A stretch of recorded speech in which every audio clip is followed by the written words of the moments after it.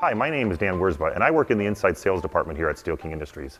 I've been with the company a little over 30 years, and today what we're going to do is show a comparison between our SK2000 closed tubular pallet rack versus our competitors' open back style pallet rack. There's a reason why Steel King's SK2000 closed tubular pallet rack has become an industry standard. SK2000 is manufactured using high-strength, American-made steel. The closed tube design gives columns 250% more frontal impact strength and 68% greater side impact resistance than an open back column. With strong tubular bracing, the unique all-closed design offers up to 4 times more weld than competitors' rack. Columns have a 90-degree bend with no corner holes. Today we are going to use our impact simulator to drop a 525-pound weight on our competitor's open back column and also on our closed tubular column to simulate a 4,000-pound forklift traveling 3 miles per hour.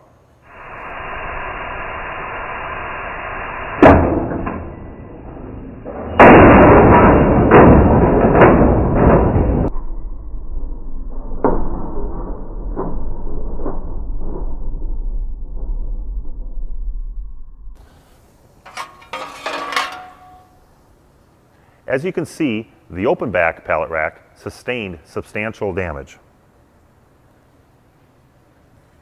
In comparison, let's look at the SK2000 column.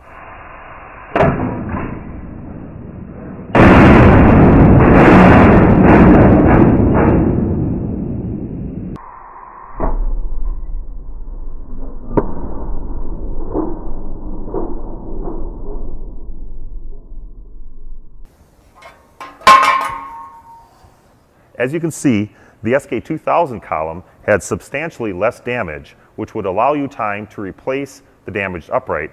In comparison, the open back column potentially could lead to a rack failure. While these results look pretty dramatic here at our test facility, they can be very catastrophic here, resulting in injury, product loss, and downtime for your operation. The results are clear.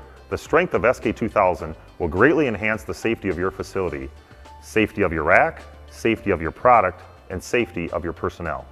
Which one do you want in your facility? Don't compromise. SK2000 is better all around.